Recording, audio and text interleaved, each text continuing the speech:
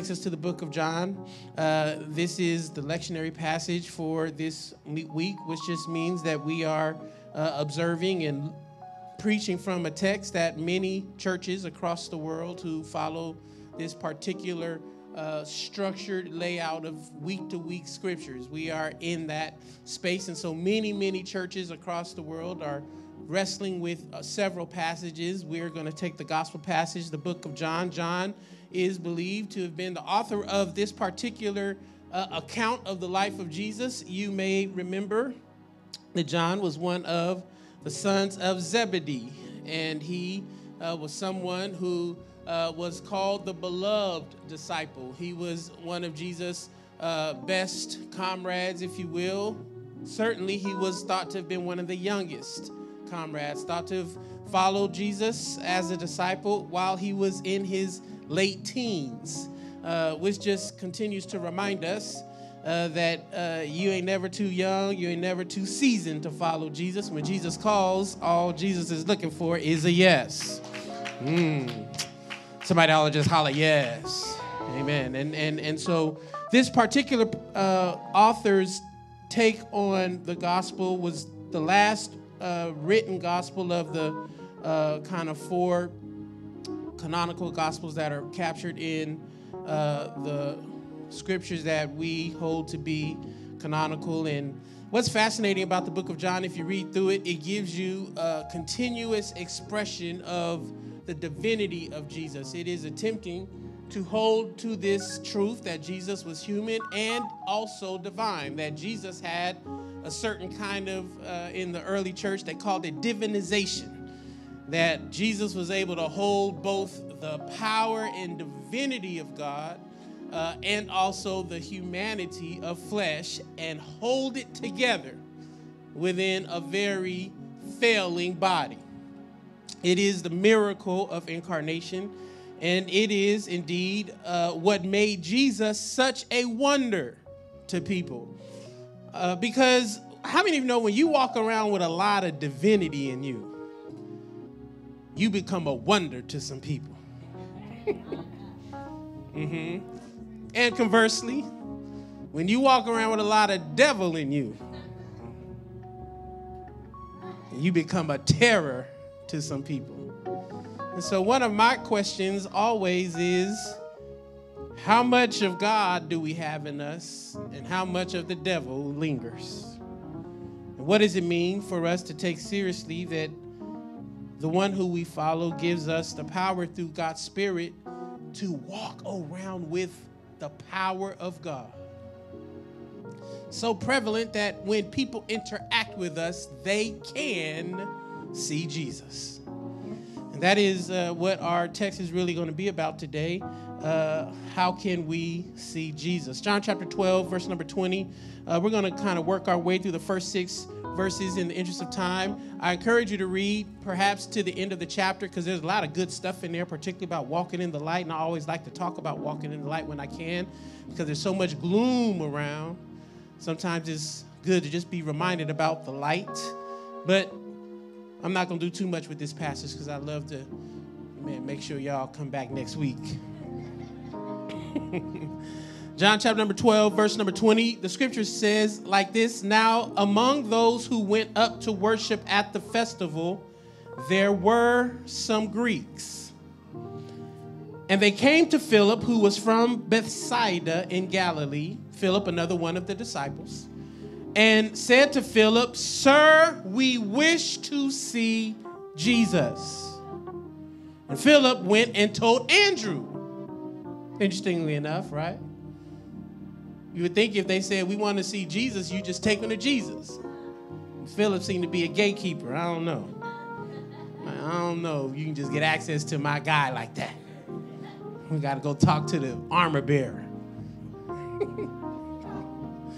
Andrew and Philip then went and told Jesus. And Jesus answered them and said, The hour has come for the Son of Man to be glorified. Very truly, I tell you, unless a grain of wheat falls into the earth and dies, it remains just a single grain. But if it dies, it bears much fruit. So I remember when I was in Bible College Seminary, they talked about some of the words of Jesus being, there was a whole book called the tough sayings of Jesus. The things that Jesus would say to just make you shake your head and be like, man, what you talking about, Willis? I thought you was about love. I thought you was about life. But this is one of these tough sayings. Those who love their life will lose it. Man, that just goes against everything we talking about here in Oakland, right? And those who hate their life in this world will keep it for eternal life. Whoever serves me must follow me, and where I am, there will my servant be also. Whoever serves me, the Father will honor. This is the word of God for us, the people of God. Let us say thanks be to God. So we're going to speak from the topic simply today, look out for Jesus. Or maybe another better way, clearer way of saying it is, I'm looking for Jesus. Bow your heads with me and let's pray. God, we thank you for the word of God that has been read for us, your people. We ask you to hide your words in our hearts so we will not sin against you, and allow me to preach and teach your word with the anointing that makes it easy for even the hearers. May it bless us today. In Jesus' name we pray. Let the people of God say amen. Amen. Come on, somebody holler, I'm looking for Jesus. Now, as I began my prep for this passage this week, there were so many particular ways that I was feeling compelled to go, but one of the most powerful metaphors found in this passage that kind of took me down a rabbit hole, if you will, was this whole notion of sight and vision.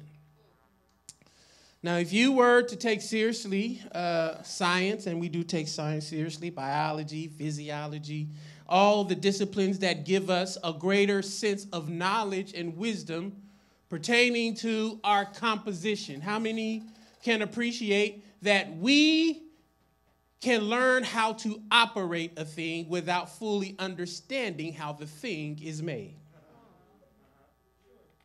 I mean, I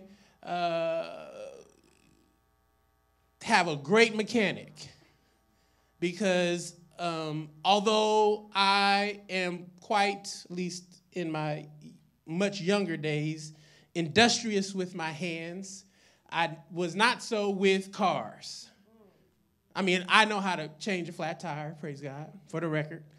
I hear brothers ain't learning that these days. One sister called me and said, Pastor Mike, are you able to refer someone to me to help me change my tire? I was like, oh, what are you talking about? I think they were somewhere stranded or something, and they said that 3 or 4 fellas could not help them change a tire. And I'm not trying to be overly, I don't even know what the word is. Overly, just thinking that there's certain things dudes should be able to do. I'll find out the nice word for it in my study this week. But it was fascinating to me that we raising young fellas who don't know how to change a tire. But maybe there'll be something in our men's group we can figure out. But I know how to change a tire, I know how to, check the oil. Somebody say amen. When your oil light comes on, you're supposed to check it. Things that I know how to do to maintain the operation of a vehicle, but if it gets a problem that is beyond my scope, I need to have someone who has the ability and the training to fix it right the first time. I've worked with mechanics who seem to love to play practice on my car and charge me along the way. You can operate a thing and not know how it functions. And sight is very similar. I'm 48 years old. I'm starting to wrestle with this idea that I am getting older and not younger.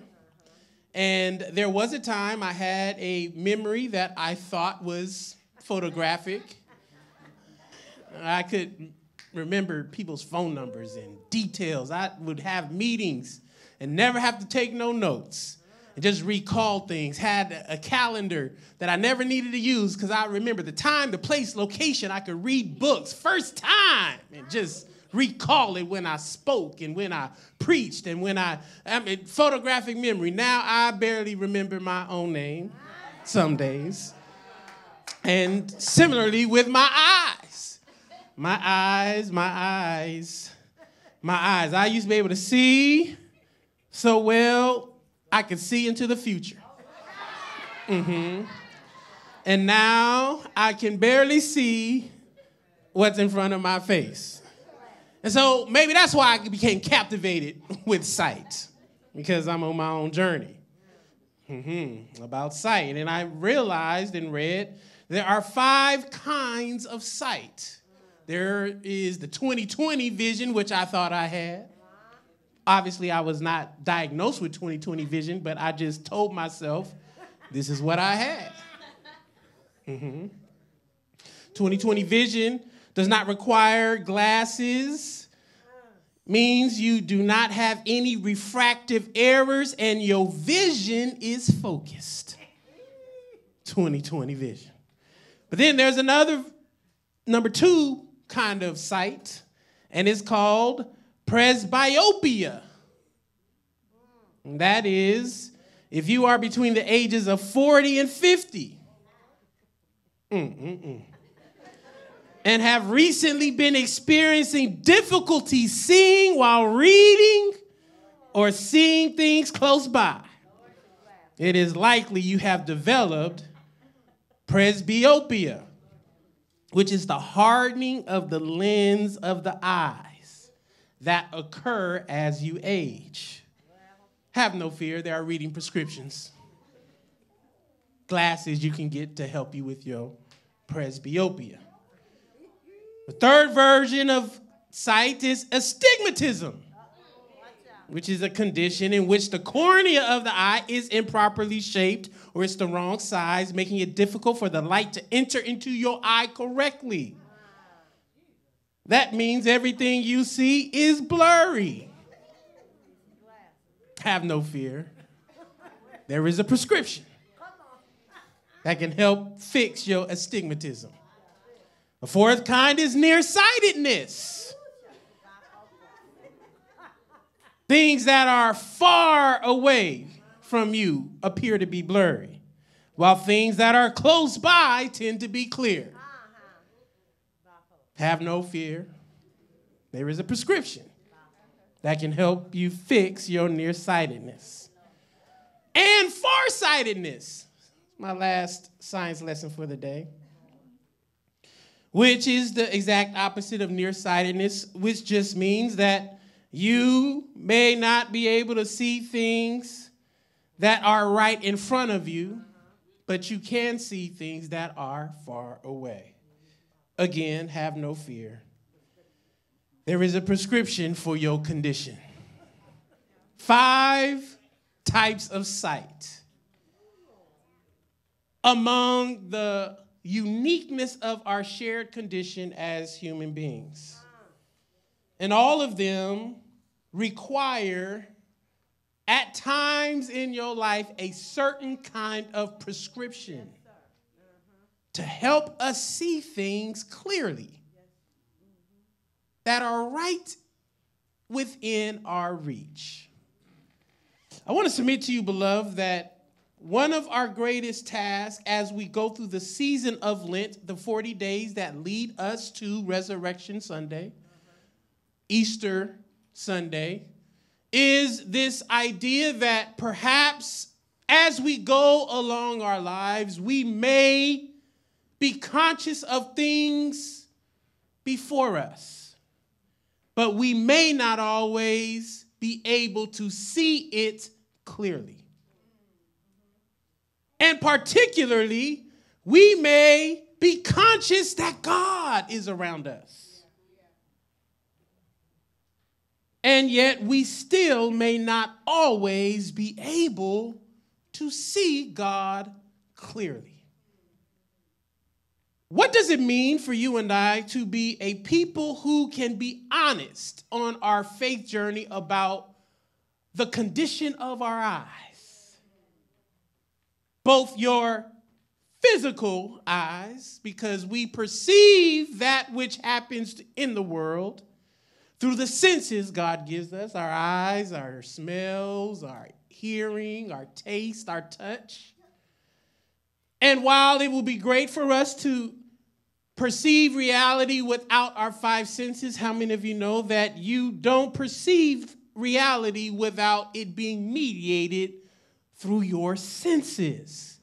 But how many of you can be honest and say, sometimes my senses betray me? Oh, Jesus. You ever been tricked by your senses? It's like, man, I thought that was, one great example, we got, and I want to thank God for Angel, for being one of our adjutants and armor bearers. Angel makes tea for Pastor Mike every Sunday. Make sure I'm good, because my throat, as I'm getting older, it don't act right. And they got these nice cups, that you pick up a cup. There was a time when you made some tea in a cup. You could tell how hot the tea was by how hot the cup was. You hold the cup, and it was hot, or you felt heat through the cup, you would what? Sip the tea slowly.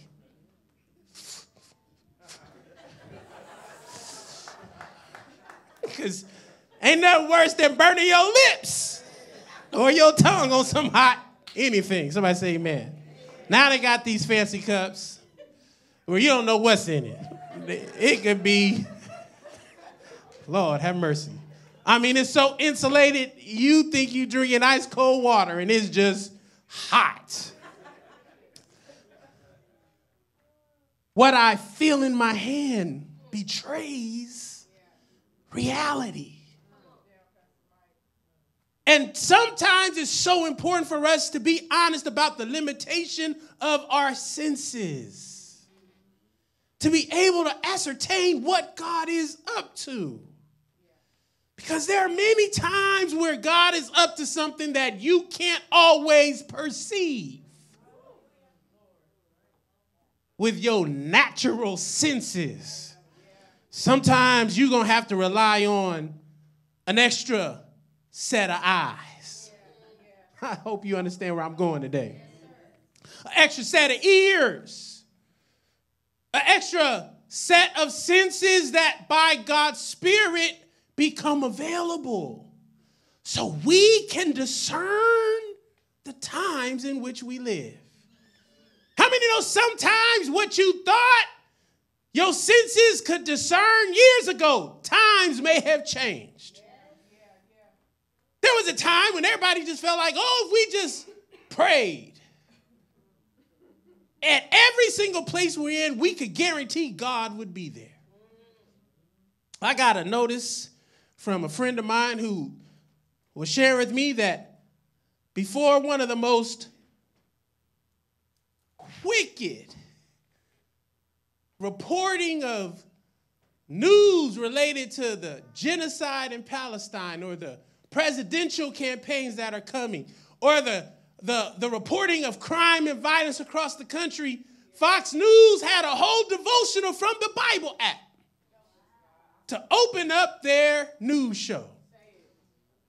And I was sitting there thinking, man, there was a time where some folk would have thought, man, if we just prayed before the news,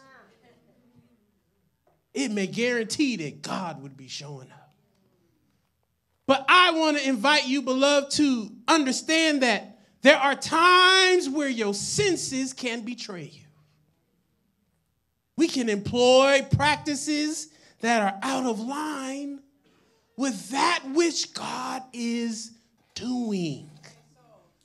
Could it be that God's trying to do something in your life today that you must begin to ask God for some more sight?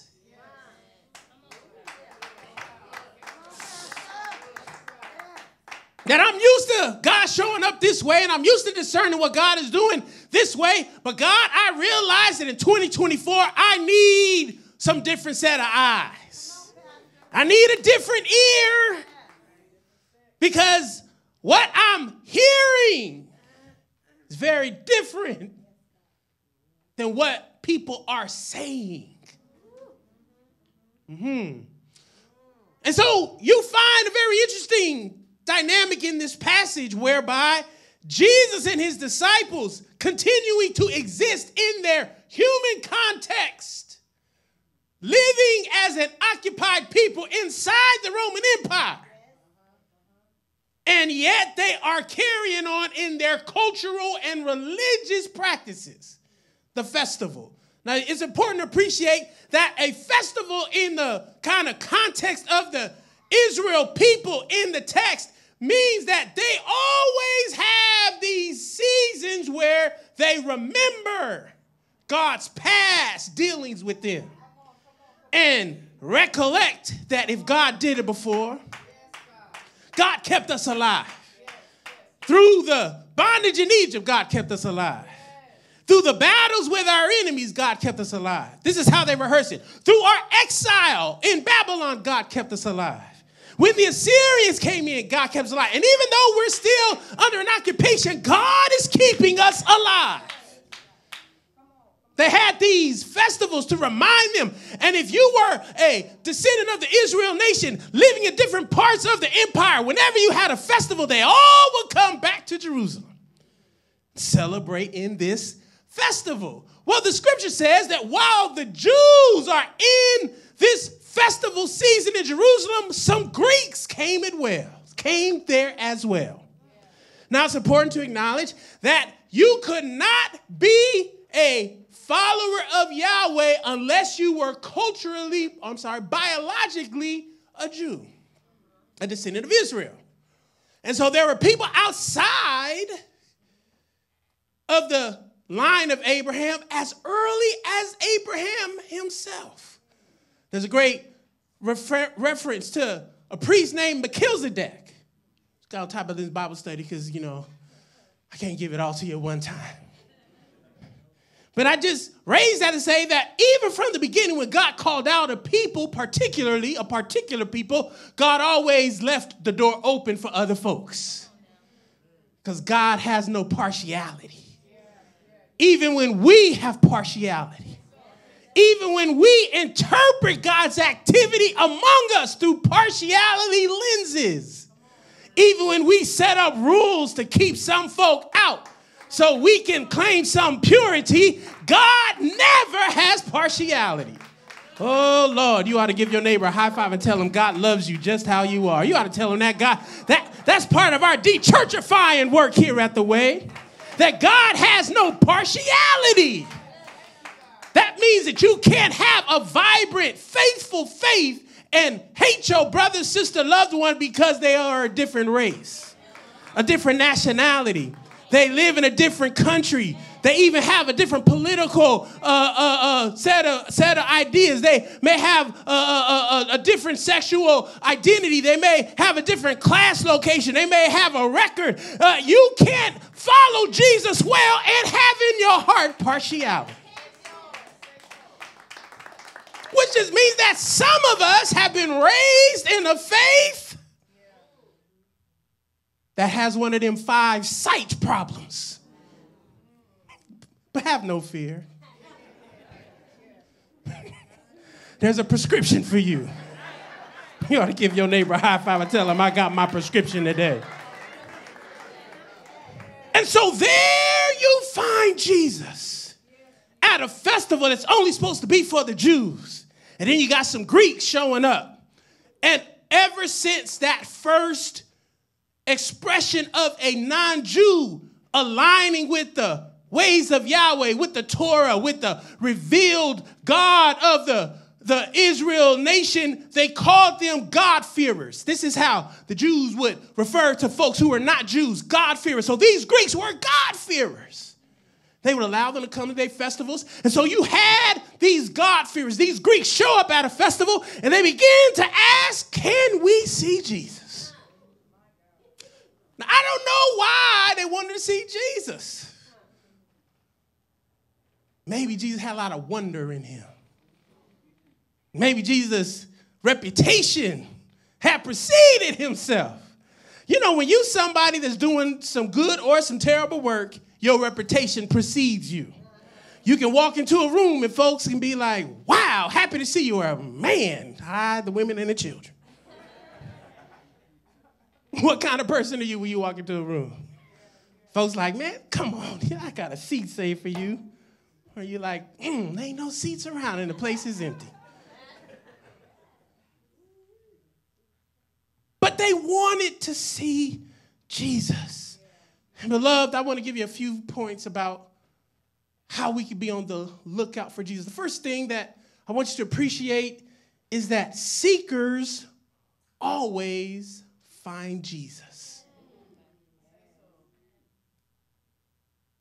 If you seek him, Jesus, you will find Jesus. Jesus is not hiding from you.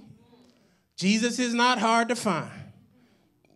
We sing an old song in the church, Jesus is on the main line. Tell him what you want. Call him up and tell him what you want. You know, good old black church songs had a variation of the same verse. If you want your body healed, tell him what you want. Woo, that thing would get good. You know, you sing it over and over again until you went into a trance. Then your body would just start going. You didn't know what to do. Anybody remember that kind of black church? Amen. There's something about being convinced that Jesus can be found. How many know some of us have been unconvinced that Jesus can be found? So we stopped looking for Jesus. Even John the Baptist, Jesus' cousin, in an earlier account, got so disillusioned. John the Baptist was in jail, getting ready to get his head cut off. I'd be disillusioned too. Especially when it's my cousin. Ain't you supposed to break me out of here, cuz? What's going on? I done seen you walk on water. I heard you did all these miracles, and I'm sitting up here on lockdown, death row. Didn't I baptize you? I anointed you. I did all this stuff, cuz. This is what you let me go out like this? Even John sent his followers to Jesus and said, are you the one? Or should we look for somebody else? How many know you can stop looking for Jesus when you get unconvinced that he can handle everything that pertains to you? So you start looking in other places for that which only God can do. I want you to know, beloved, that one of the ways you remain a seeker of Jesus is to train yourself, your senses, your eyes, your sight, to locate God in every circumstance. Somebody, I got to train my eyes. I mean, I got to, you know, I got to train these senses I have because I can't see Jesus everywhere. In the text, this is powerful. They were at a festival. They weren't in the temple. Which just means, beloved, that sometimes you ain't going to find Jesus at church. Now, beloved, I want you to come to church, please. Only, Pastor Mike said church is the point. Jesus ain't going to be here. That's not what I said. Your senses heard the wrong thing. I'm just saying that there will be times people will not find Jesus at church. They found Jesus at a festival, not in the temple, which just means, guess what? Some of us got to be in other places so God can be found. Lord, have mercy. Because this is my third point. I'm not going to preach it just yet. But the third point is, if you are following Jesus, guess what? Wherever you are, God can be found. That's my third point. I got one point in between before I get to my third point. But the first thing I want you to understand, beloved, seekers always find Jesus. Everybody say that. Seekers always find Jesus. Why? Because Jesus is always there. In your depression, he's there. In your heartbreak, he's there. In your rejection, he's there. At the point of death, Jesus is there. At the point of betrayal, at the point of confusion, when you're broke, when you're rich, when you're up, when you're down, when you're high, when you're sober, Jesus is there. The question you got to ask yourself is, how can I train my senses to see Jesus at whatever season of life I'm in? Because you're not going to always be in a place where you're looking for Jesus with the kind of passion that you are in other places. Any honest folk that can say that? When things are going great, I'm not like, on the lookout for Jesus. I mean, if I run into Jesus, hey, Jesus, it's good to see you, I wasn't running from you, but I sure wasn't chasing you. We got any real folk like that? You ain't running from Jesus, but you ain't chasing him. You running Jesus in the course of your life. Oh, thank God for Jesus. But I want you to know, beloved, that sometimes it will be hard to see Jesus. My condition right now is whenever I read things, when I'm on my screen, my eyes start to water. And I just thought, man, I'm just so emotional. I'm crying all the time. I'm crying. When I start reading, my eyes start watering. Misdiagnosing myself, I was with one of my friends. We was at the Super Bowl, Ashley, and I'm sitting there because I'm mad about all kind of drama that happened, and I'm trying to read this thing, and water's coming out of my eyes, and she's seeing me squint. She like, Pastor Mike, do you need glasses? I said, what are you talking about? Well, why your eyes water? I was like, man, I don't know. I think I'm mad. She's like, no, I think you need glasses because I'm watching you trying to read off your phone, and you're squinting. I didn't even know. So ain't it something how you don't even know how you look to other people? That's a sermon all by itself. I ain't going to mess with y'all too much today, though.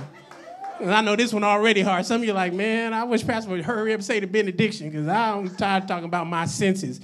But it's a trip how you look to other folk when your guards are down, when you lose consciousness of yourself. You think you looking normal and you looking like something else.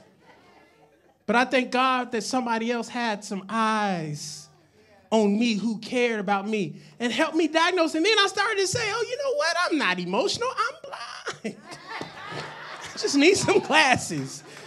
Don't ask me if I got them yet. I've just been too busy. But I just want you to know, beloved, at least I know what the problem is. And how many know knowing is half the battle?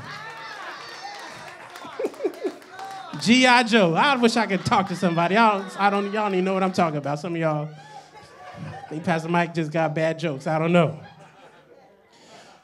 But a seeker will always find Jesus. So my question to you today is, are you looking for Jesus? Because it's hard to find something you're not looking for. You may stumble into a blessing, and I love those kind of blessings. I'm just stumbling into it. But there are moments in your life where you must commit yourself to being a seeker of God.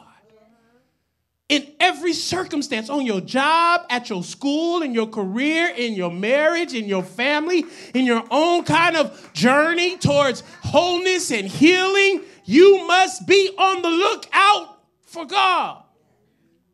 Because God is willing to show God's self to those who are looking for God. There are times when you're not looking for God and God will knock you over. Stories like that. Knock you off a horse. You're looking up like, Lord, have mercy. I guess God's trying to tell me something.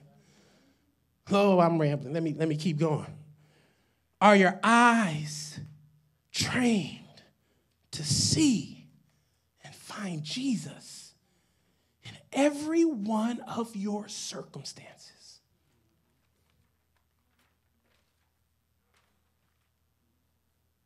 My second point, because it's going to bleed into my second point, is this. The danger of not being able to see Jesus well can cause you to act with partial sight and attempt to live it out as absolute truth. Theologically or politically, that's called fundamentalism. When you have a partial truth or view and you live it out as if it's absolute. Fundamentalism is antithetical to seeing Jesus. Because God's too big. Do you understand God is too big for you to get it all in one view. Be afraid. I mean, really afraid of people who make you think that they got all of God. Well, I understand God perfectly. And so since I understand God perfectly, it's my job to then convert you by hook or by crook, by violence or by persuasion, by voluntary. It doesn't matter. I'm going to enforce my view on everyone. How many know God didn't even do that? So if God didn't do it, why do you want to do it? It's because you're not really following God. You're following your own human weakness. And this is, beloved, where the second point is how we must move from sight to vision. Now, I like this distinction in my study because it simply said that while sight refers to the physical attributes and performance of the organic components involved in the visual system, vision is a thought process which emerges as an understanding of what you see. I'll say this again because it took me a minute too. Sight refers to my physical process. Vision refers to my mental discerning process. Which is just to say, just because you see it with your eyes does not necessarily mean you've discerned it through the process of your thoughts to ensure that what you're seeing is being rightly interpreted and acted upon. If you are too fundamentalist in your thinking, if you don't have room for some space for God to move, you'll act in ways that are antithetical to what you see or what you desire to achieve. Which is just to say, beloved, that we must be a people who are able in this time to embrace all of what we know about God. Seek after God, pursue God, but resist the urge to use violence, force, and domination to validate that which we have seen. Right now in this country, there's a rise of political Christian nationalism. There's a version of Christian Zionism. All these ideological, political philosophies that if you put Christian in front of them, people think that it becomes okay. But guess what? Christian murder is still wrong. Christian abuse is still wrong. Christian exploitation is still wrong. Christian violence is still wrong. So you can't just slap Christian in front of your mess. No, you're not following Jesus with that. You have become that which God has tried to work out of you. And so when you move from sight to vision, you begin to resist the urge to control that which you have no ability to control. How many know it's hard to control something outside of your control? How many know it's hard to control that which is within your control. So that's why you got to just give up all your control to God and let God be God. Listen, and you be faithful to God. Come on, repeat after me. Let God be God, and I be faithful to God. It's going to hurt before it gets better, but it's going to get better. I promise you. Say it again. Let God be God, and I be faithful to God. That means when you get mistreated, you got to let God be God. Can't pull out your pistol and be like, all right, I've had enough. Pow, pow, pow, pow, pow in Jesus' name. No. But how many know that's how we move? That's why we try. Lord knows I try to be nonviolent in my sensibility. Because if we do not resist the evil of violence in this world, we will become agents of death and still believe we're following God. God does not need creation to kill one another in order to validate God. That is an idol. That is us worshiping God in our own image. And as we get closer and closer to Calvary, this is why the Christian gospel is so hard for people to take seriously at various times in our lives. Because evil is real. Somebody say amen. Amen. Death is real. Somebody say amen. Amen. Violence is real. Somebody say amen. Injustice is real.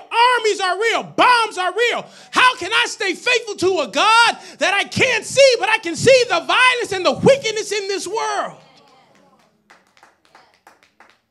That's the struggle. I struggle with it. But that is why we do the work of justice. Because the weapons of our warfare are not carnal. They're not of fleshly origin, but they're mighty through God to the pulling down of strongholds, which just means, beloved, that you may not have a pistol, but you got something greater. You got God. And I want you to know, beloved, that God is greater than a pistol.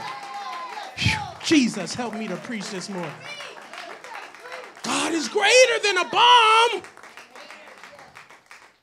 Because God outlasts empires. You want to know an even more reassuring truth for us? So do God's people. God's people outlast empires. Now, beloved, this may be hard for us to hear. Not every one of us will outlast empire.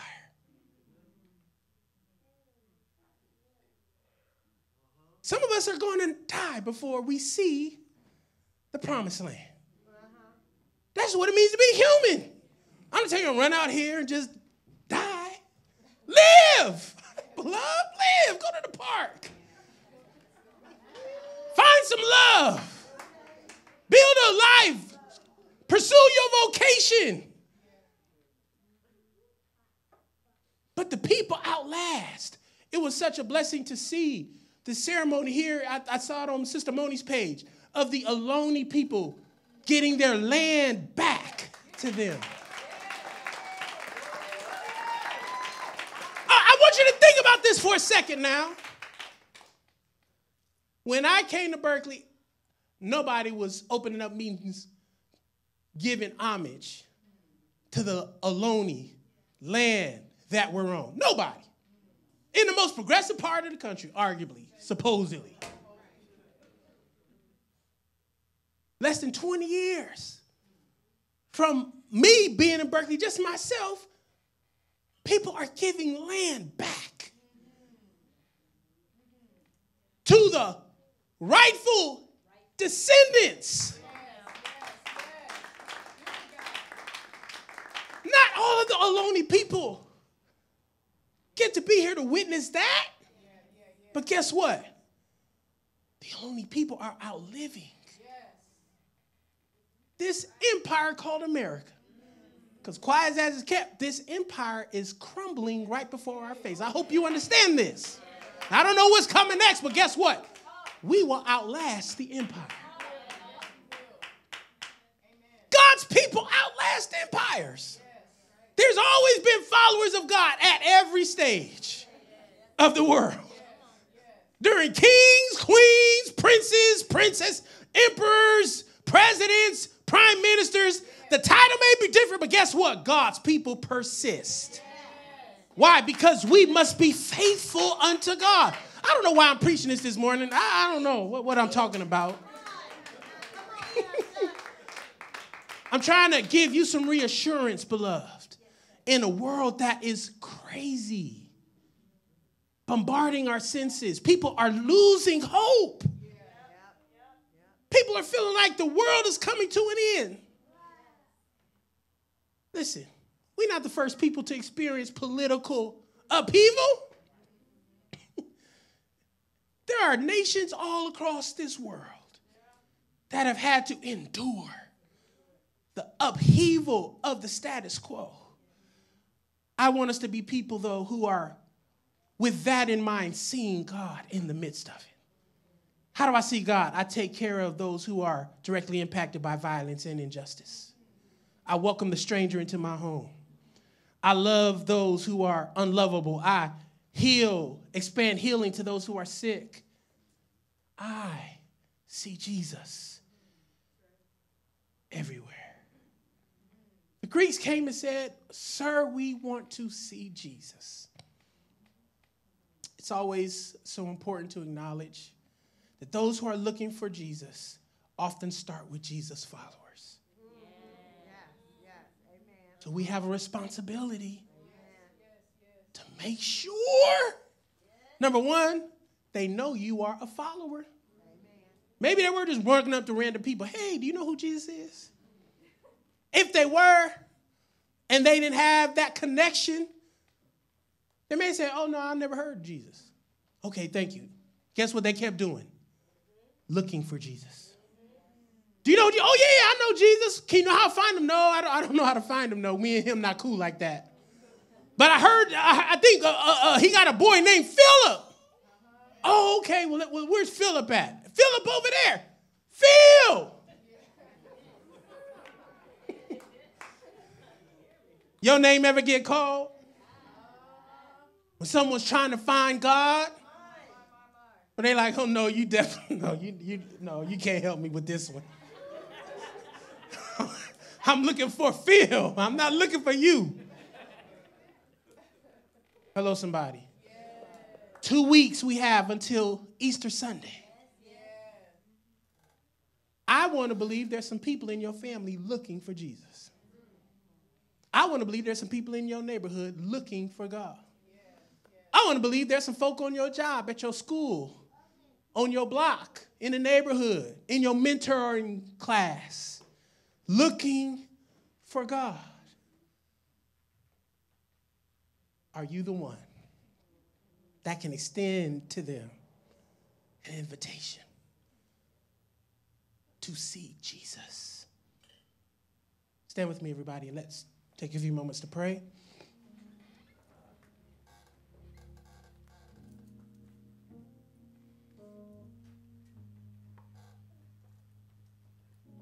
You don't mind, grab someone's hand. Just touch one another with some love, with some solidarity this morning. Oh, thank you, Jesus.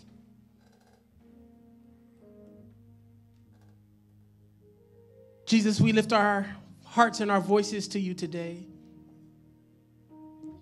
because we know that you've given us eyes and ears to sense you, but we can also acknowledge that there are times where our eyes and our ears betray us, and we can't always ascertain where you are. So, God, I pray for my beloved neighbor who I am touching today. Give them eyes that they may see. Give them ears that they may hear. Give them consciousness so they may acknowledge your proximity even in their worst moment and circumstance. When they're inclined to turn to the bottle for relief, I pray, God, that you will be found there. When they're inclined to turn to the substance for relief, I pray that you will be found there. When they're inclined to turn to whatever alternative because they can't see you, I pray that 20/20 vision would break into their spirit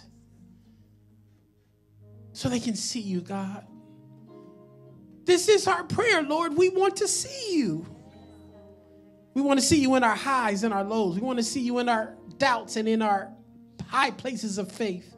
We want to see you amidst the violence in Palestine, in Haiti, and East Oakland. We want to see you, oh God, in the heavenly places of the Sequoia Redwoods, oh God, and the parks that we hike. We want to see you in, God, the happiness of our marriages. We want to see you in the pain of our divorces. We want to see you when our children are winning. We want to see you, God, when we're estranged. We want to see you when we're rich. We want to see you when we're broke. We want to see you when we win. We want to see you when we lose. We want to see you when we're promoted, and we want to see you when we're fired. God, we want to see you. So show us your face so we can see you. And I pray, God, that you will let my beloved neighbors see you clearly today. In the name of Jesus.